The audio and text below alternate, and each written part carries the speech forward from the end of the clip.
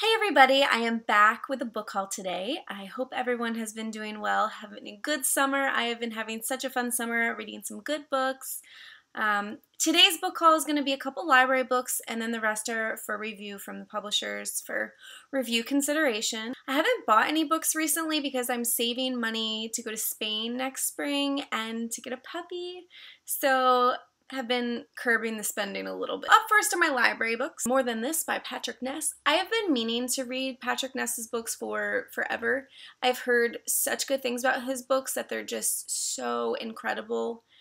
No idea what this is about. The embarrassing thing is this is like the third time I've gotten this from the library. Like, I'm the worst with getting books from the library. They always end up being renewed like 5 times and then going back to the library unread. And so I really want to get to this one so I don't have to do the library walk of shame and bring it back unread for like the 5th time. Next up is Happiness for Beginners. It's an adult fiction book. It has been recommended to me so much by like some of my closest friends, and I'm like, I have to get to this. It's about a woman who's 32. She just got divorced in the past year and she really has just been struggling in life after that, and her brother, who is 10 years younger than her, convinces her to go on a wilderness survival trip so she can kind of like get her shit together. She, is out in the wilderness with the mosquitoes and I think a lot of people who are quite younger than her and it kind of annoy her on this trip, but she ends up learning a lot from them.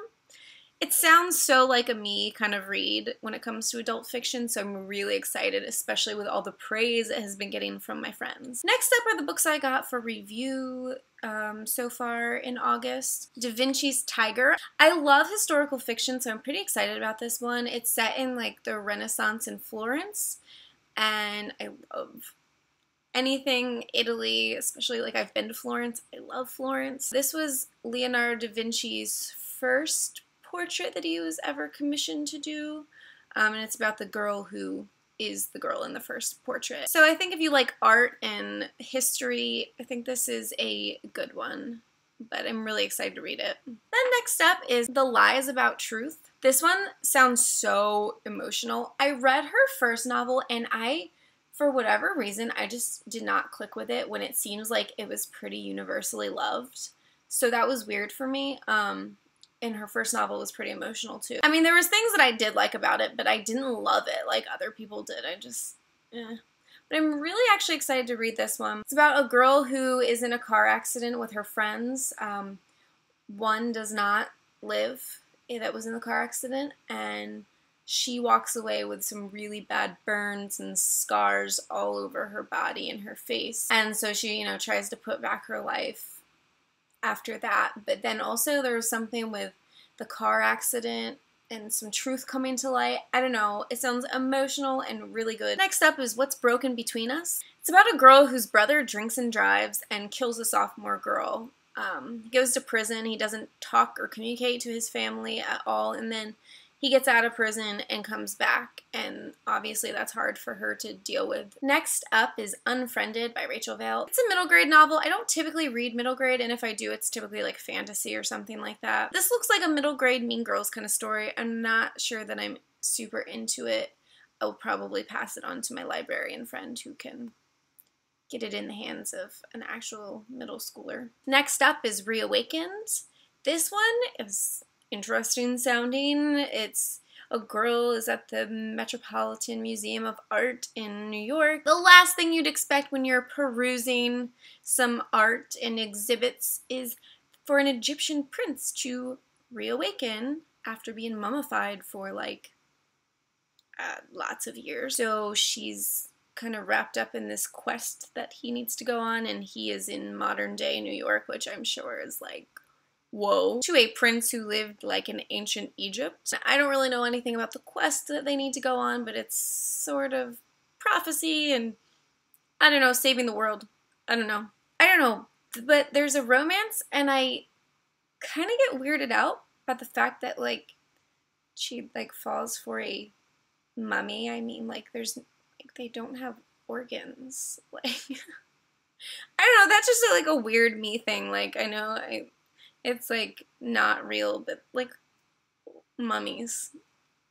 Next up is The Creeping, which looks creepy as hell.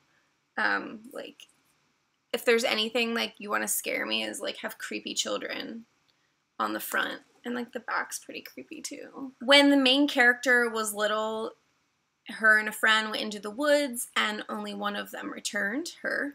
And she can't remember anything from it. And now she's 17. She just really wants to put it all behind her. And suddenly there's a mudslide, and a corpse of a girl with red hair, just like the girl that went missing, is unearthed from an ancient cemetery. And then this is where it kind of gets a little weird to me. Apparently there's like a conspiracy against redheads, because she realizes that, I mean, the girl was not the girl that she knew, but apparently other redheaded girls or children have gone missing. I don't really know. That's all I know about it, but it sounds creepy from what I hear. Yeah, conspiracy against redheads. I wonder if, like, I'm not a natural redhead, but that's alarming. Next up for review is a Highlander romance. I do love me a good historical romance every now and again. This is book 3 in a series, and typically with romance series, you don't have to read in order, although you might miss something. I need to figure out if I'll miss anything by not having read the first 2. Next up is Bounce by Noelle August. I really enjoy this series. It's a new adult series, but like without all the angst that I don't like in a lot of new adult books. It's really cool because it's, you know, real life, careers, internships, things like that, but it is a romance. But I like the balance that it has between, like, trying to figure your shit out with, like, your job and stuff like that, your career. This is, I think, the last one, but it's the 3rd installment. I have read Boomerang and Rebound, which are the first 2. Really enjoyed them. Really fun, quick romances. The second book focused on characters that were kind of like side characters in the first book, and so we did still get to see the first couple that was in the first book. So I would highly recommend reading these in order. Super fun, super excited to read this and finish out the series. Next up is Fishbowl.